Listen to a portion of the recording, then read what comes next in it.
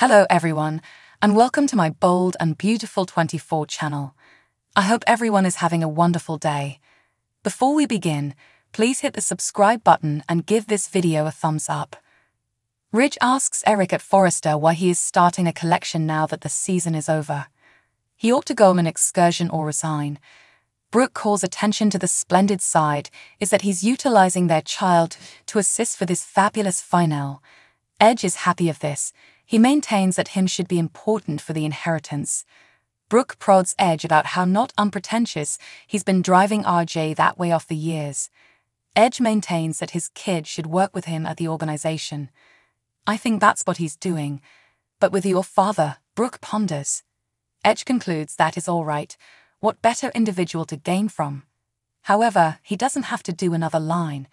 He needs to figure out how to stop this excellent finale his dad has as a top priority.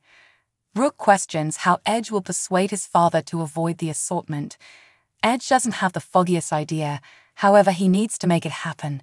He'll do it with adoration and graciousness. According to Brooke, the difficult part is that his son is now involved. Edge will make sense of for RJ that this isn't great for his granddad. Brooke wonders again at RJ planning. This could be the pristine start of an extremely thrilling part in RJ's life. Edge concurs, he simply needs to break through to his father. Eric tells RJ that he's a natural at the Forrester mansion. He is overjoyed that he has given him the impetus to write this concluding line. Luna watches and grins. The intern is thanked by Eric for her warm welcome. RJ is left to converse with Luna, while Donna and he both leave. She lets him know his plan is fire. RJ shrugs that he's simply outlining his granddad's thoughts. She lets him know it was sweet to watch him working with his granddad. They visit some more about her going to design school. He hears from Luna that interning at Forrester is the pinnacle of behind the scenes. RJ talks about how fortunate he was to have all of this as a child. Luna muses, but then, no doubt about it. RJ cautions she just met them. He chooses to figure out what she follows him on and finds her profile is private. She looks somewhat troubled. He muses that she's strange. Thomas makes notes and works on a sketch in the Forrester design office. He admires a photograph of Trust and Brooke and kissed Trust in the workplace. Abruptly, she comes in. She has an outfit she needs to take a stab at and get his considerations. Thomas grins. He inquires as to whether it's plan number 5, and she muses, "How about you find out?" She hands up the sack containing the outfit, thinks, and afterward asks herself, "Gracious, what's going on with I?" With that, she strolls over and locks the entryway prior to turning and giving Thomas a provocative grin. She then starts to strip for him. Thomas takes her in as she remains before him in dark unmentionables. Then Trust has the outfit on, and Thomas makes changes at the abdomen and back. Trust revels in his touch. She takes his fingers and snaps them before the two beginning kissing enthusiastically. Stopping, Thomas mumbles that he generally appreciated fittings, however this. Trust says it's extremely past due. When his hands were on her body, she had always wondered if he could feel her heart beating quickly, but now she doesn't have to hide it. They continue to kiss. In the fundamental office, RJ carefully guides a worker named Ginge, who contemplates whether he will be online again soon. He hasn't posted in more than a week. RJ consoles the fellow and he leaves. Brooke tells her child she prefers seeing him working there.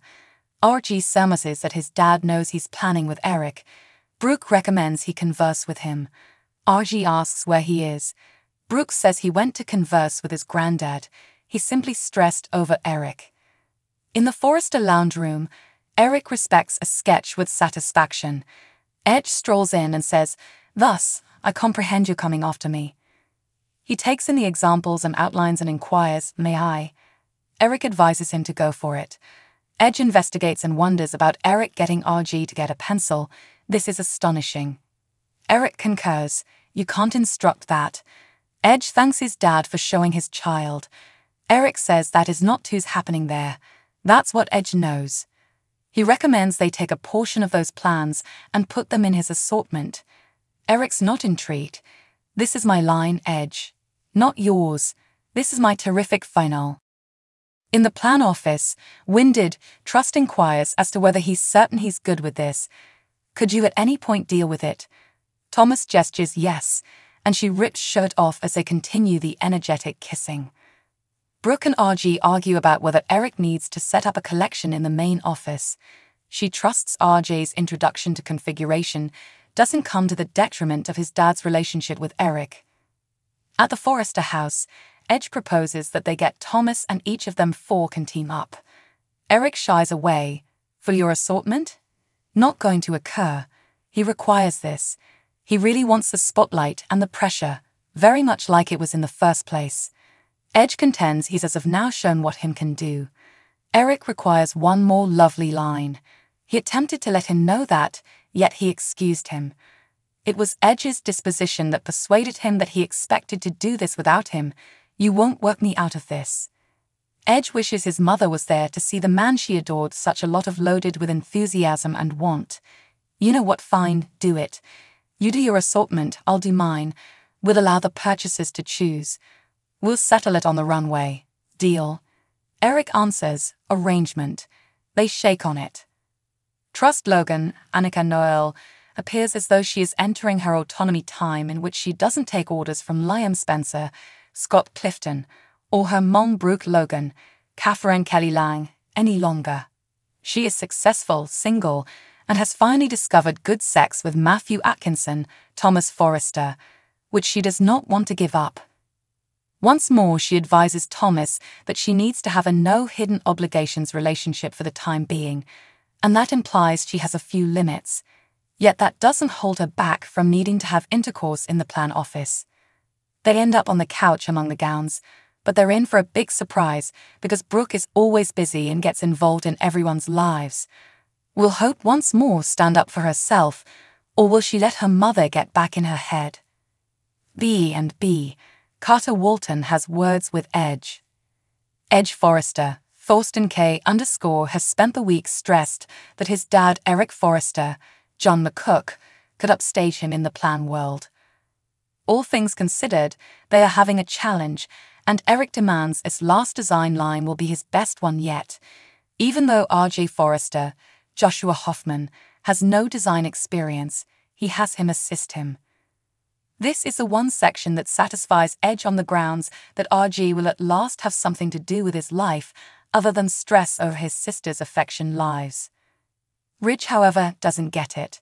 He can't comprehend the reason why Eric can't partake in his retirement and leave the style stuff to the future. Because of Katie Logan, Heather Tom, Carter Walton, Lawrence Holyperson Victor, comprehends and attempts to clarify things for Edge. All the Logan sisters are Eric's ally in this, including Brooke, so Edge better become accustomed to things. He could need to acknowledge that Eric may be working at SC again consistently, except if they realize there is something different amiss with Eric. Remain tuned to the intense and the delightful workdays to perceive how these accounts work out. Thanks for watching. If you like this video, so please don't forget to subscribe my channel and don't miss any update.